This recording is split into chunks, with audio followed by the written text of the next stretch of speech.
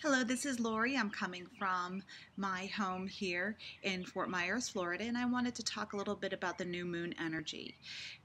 I think it was Monday night, we had our moon in its new moon phase. And what that means is that it's a clean slate. So, what it would help everybody to do for the next couple of weeks would be to think about what you want to bring into your life. Right now, we are building energy towards the full moon. So, that means ideas. Changes that you want to integrate, and this is also the time of bringing in and taking action. So if you would like to have a healthier body, then you're going to have to change how you eat. It's not about releasing. That is right after the full moon, the energy is taking away. So we're building up to the full moon, which is in a couple of weeks. It'll be on a Monday night. And I will say that Joanna is planning a full moon ceremony on that night. And that's when everything, all of the possibilities are coming together. That's with the full moon.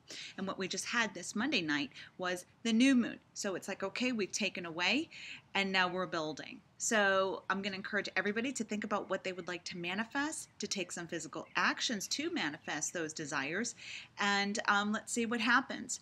Now, is it healthy to have more than one intention? Yes, but practical? No. I would encourage everybody, if you really, really want to get the most benefit out of the full moon, and the building of the moon, is to focus on one main thing at a time.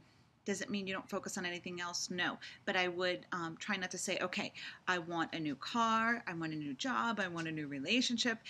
That, in a way, is offering chaos to come into your life, because if it hasn't happened already, it means that there are things that need to happen, maybe to take away some changes, change in thought, and taking a different direction.